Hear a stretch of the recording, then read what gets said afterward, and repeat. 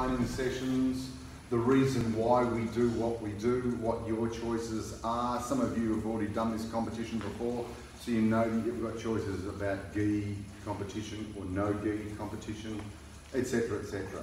But I'll just go through all the basics, and for the couple that aren't here, then I'll send them out this so they don't have all the questions. And by the way, I may not have addressed everybody's questions on the competition page of our website, because it's got a list of FAQs, frequently asked questions, like, you know, do I have to enter both competitions, like gi and no gi? How much does it cost, you know, etc., etc. There might be a few things concerning COVID requirements. So if you've got any questions today and I can't answer them, I'll write them down and then find out the answer and then send it to you. Has anybody got any questions now before I start talking and before we start training? We've got about an hour and a half this morning. About the first 10 or 15 minutes is me talking. There's going to be a lot more drink breaks than normal because obviously it's warm, so we'll be on the floor off and we'll let ourselves cool down and we'll be back on the floor again. Okay. The good thing about some of these specific moves is the repetitiveness of it, and just generally about our training. You've got to be, in this training, focused on where your arms and legs go. All your mental energy has to go there, because in the competition, you can't afford to focus about where your arms and legs are. You'll be totally focused on your opponent. That's where your brain goes, true? So therefore, we've got to get over that hump. We've got to understand that we've got to do something repetitively on the floor here, so it's natural and automatic, and it's practically boring to you, because if you're one of the competitors, you stand on the floor, you know, you sort of do the bow, whatever, and then you touch hands and touch knuckles with your opponent, then you're totally focused on them. So that's why we do longer rounds here. Okay. The rules are slightly different for this submission grappling tournament. It's called a submission grappling tournament, Kai, because most Brazilian Jiu Jitsu tournaments, wrestling tournaments, are points based. So if no one wins, like by a submission, they look at the points. If you get someone's back, that's 4 points. If you do a sweep, there's a certain amount of points, you know, 3 points for mount and so on and so on. So what they've decided to do is, there's no points. It's much easier to work out who the winner and who the loser is. The winner gets the person to tap. That's all that counts. And if after 5 minutes, no one taps, so you just battle for 5 minutes, there's no clear winner. So that's the guts of it. The other reason that I chose the submission grappling tournament is that you get about, the aim is to give you a group of 6 and you fight each person, so you fight 5 times. You might end up in a group where there's only 2 of you, like there was only 2 of you in yours, yeah. So you fought the same guy twice, didn't you? Yeah. So there might be that. But generally, you'll get a chance to fight. And Ash, you fought the same guys, both in gi and in no gi, didn't you? One person I only fought in gi. Sorry? One person I only fought in gi. That was one of them. But the rest of them, what would there have been, about 4 or 5 of them? There was 5, including the dude that was in gi, that Yeah. I hadn't wrestled before. Yeah, but the other 4, you fought them all in gi, and then later on you fought them all in no gi, so they went in for both competitions. Yeah, so that's sort of what you can expect, because they're not going to get brand new opponents just because you've now gone into the no gi. So your choices are, disregarding rules for the moment, you can say, I would rather compete in the gi because I like being able to grab something. Or you might say, no, I like the idea of t-shirts or rash vests like Ash has got, so I'm going to go in for that. Or even say I'll do both, like Ryan did. You did both, didn't you? What did you do? Just gi. Just gi. Anybody do gi and no gi? You did gi and no gi, didn't you? Huh? Tom did gi and no gi. So you've got a choice. Some people do both, some people do one. And sorry, what did you do? Just gi. Just gi. So he decided to do just gi. Are you competing again this time? Are you going to do gi or not? I'll probably should know again. So he's going to change it this time. See, there's no rules about which one you can or can't do, or have to do or don't have to do. And that's what I'm going to do is over the next, we've got 5 of these sessions. Some of the sessions will specifically be gi, some of the sessions will specifically be no gi, and then towards the end you choose. So for instance, if you go, I really like the no gi, so I'm going to do no gi, so at the last few sessions you turn up in no gi, and I group you as best I can. The fees are on the SGT, Submission Grappling Tournament. The fees are on the SGT website. Now, I think it changes depending on age and what have you. And on that website there will probably be information concerning COVID and masks and all that bizarre. So that's something that we can answer later on as we go through. A big thing with Margaret River people, we are a bit more laid back than the highly geared Perth people, and there's no doubt about that. And you'll find that when you walk in there, a lot of the clubs are a little bit more intense than us. So get your head around that now, that you'll have to be dealing with the intensity of other clubs. And they're yelling instructions and, revving their kids up. And they look really more, not like a bikie gang, but they look a little bit more intense. So get your head around that now, and the fact that how intense they are means nothing when you step on the floor with another person your age and height and size. Who their parents are, what they dressed in, whether they were like beforehand or like beforehand, it means nothing. What matters is your training and how you apply that against a person who's in front of you. That makes sense, doesn't it?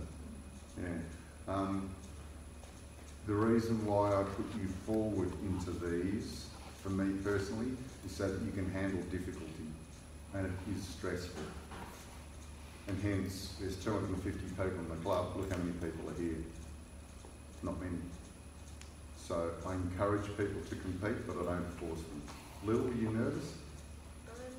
I don't know. I wasn't like overly nervous. Yeah?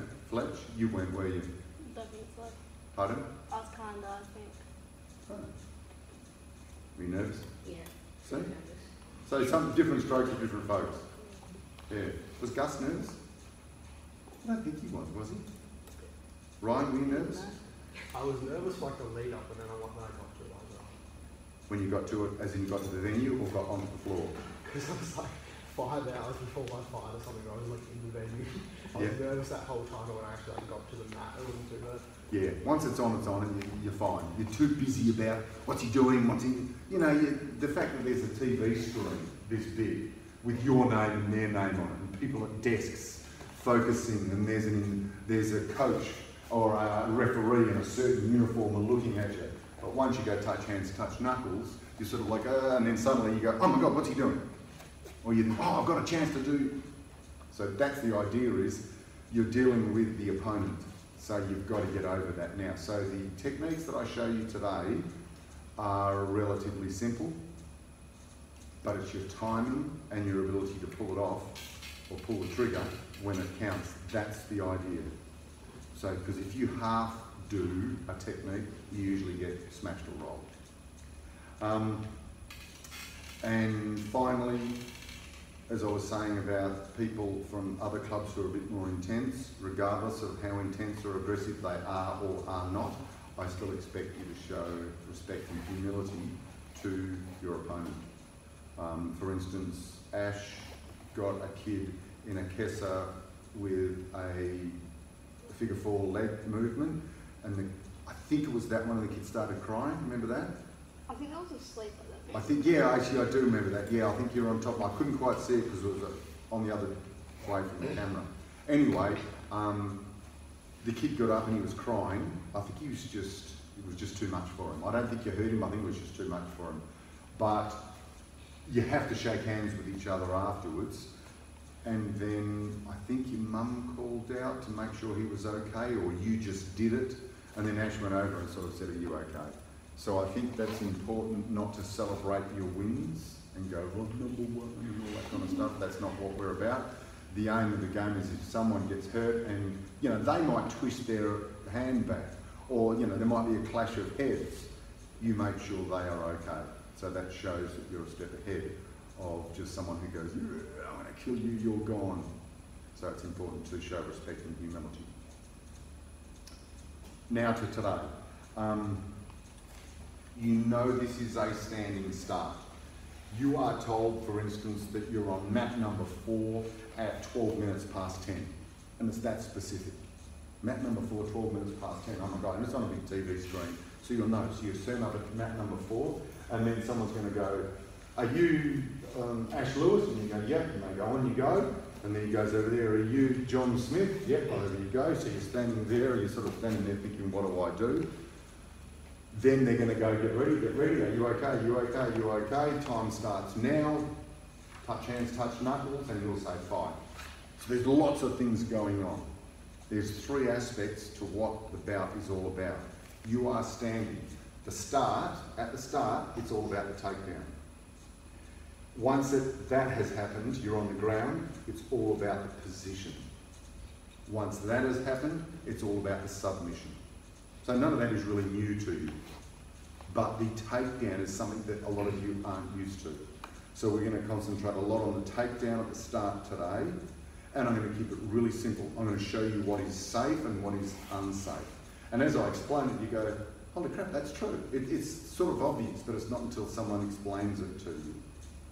And then we can just start practicing the takedown with your current knowledge of positions, kai, mount, side control, all that stuff that you know, and then submissions. And Bailey, whatever, Matilda, whatever submissions you know is fine. Figure 4, arm bar, it's just all the basic submissions. So we're going to group them all together. So the valuable thing today, and Lil, you said this, was it was really handy during the 5-minute rounds of getting the flow from one to the next, from takedown to position to submission. But when you come back into the classes, you've done it maybe not hundreds of times, but lots of times, and you just flow straight through with another person. Yeah. So that's really beneficial, even though it's hot today. You know, it's going to be difficult. So with our takedowns, as we start in a minute, I'm going to tell you about the dangers of doing some takedowns, because if I go to do a hip throw, I'm pointing my back to the person. And if the hip throw doesn't work, or if he swoons out the back, he's got or she's got your back. If I go to do a double leg, I'm exposing my neck to a guillotine. Now that's sort of obvious, isn't it? So you go, okay, well, hang on. The hip throw and the headlock takedown, that was one of our favourites. And Ash will tell you that in a gi, the headlock takedown is a pretty good one, because you've got grip. But in a no-gi, you tend to lose the grip and they can get behind you. And we've got video of both those scenarios with Ash. Even though he was very successful, he now knows, okay, certain takedowns are better suited to gi, and certain takedowns are better suited to no-gi. So we're going to talk about that at the start, and have a bit of a practice of that at the start. There are 3 takedowns that I'm going to show you today, 3 ways to go. And they are attacking the closest limb to you. It's pretty easy, because when you're all nervous, you've got to have simple choices. Complex choices go straight out the window. Simple choices. Like when you're finally driving cars, if something bad happens, all that happens is your foot goes from the accelerator to the brake. That's just natural. Boom. You don't necessarily check the rear vision mirror and think that I cancel the indicator. None of that happens. Your foot goes accelerator to brake, and your focus is on the steering wheel toe. Same thing for us. We've got to think simplistic. That's what we're going to do when we stand up now. We're going to do a bow in. I'm going to show you the 3 target areas for a takedown, what's high risk and low risk, and how to do these 3 particular takedowns. And then we're going to start the 5-minute rounds. So you'll have a drink. You get a person who's similar height and size, and you're going to do takedown, position, submission, stand up again, takedown, position, submission, stand up again, and so on for 5 minutes non-stop.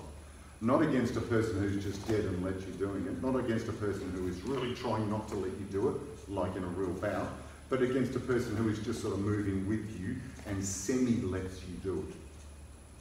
Until in the end, after the 1 minute mark, you think, I've done the leg sweep, I've done a hip throw, I've done the headlock takedown, I've done Mr. Allen's single arm drag to the back. What do? Do it again. Do it again. Trying to do the same thing over and over again.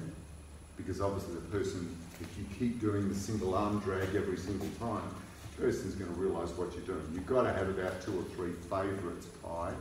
2 or 3 favourites and alternate between those. Now we've just done the single arm drag and we've done the guillotine. So now one person is leading. So Casey here is leading. He's going for a double leg and he's going for the guillotine. Or he might extend the arm out and he goes for the single arm drag. So now we've got a simple series of moves. So Fletcher's just got to think of 1 of 3 things, but Casey initiates. And the same thing for the rest of them. So we need to have all of this without thinking too much, because we don't have the luxury of deciding what to do often. You're reacting to a situation, see, and sometimes that happens. So there's only really, Lil's only got 2 things to think of. She just got an arm drag, left or right, and a guillotine. But even then it gets confusing with only 2 choices. But remember, every time the choices increase, the number of choices increase, you need more time to decide. So the person makes a move, you've only got 2 choices, arm drag or guillotine. But the amount of time that you need to make a decision increases. Hence, in a pressure situation, limit your number of choices. The more the pressure, the less choices you should have. So this is 5 minutes. Take down.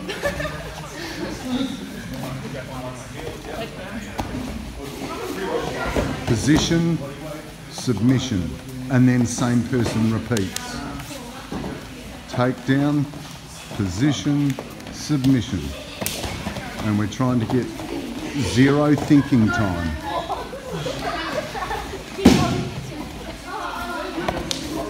See?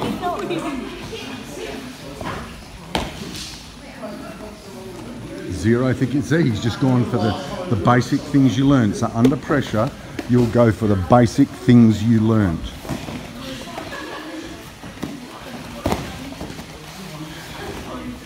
There we go. Under pressure, you go back to basics, and timing and strategy becomes important. Timing and strategy becomes important.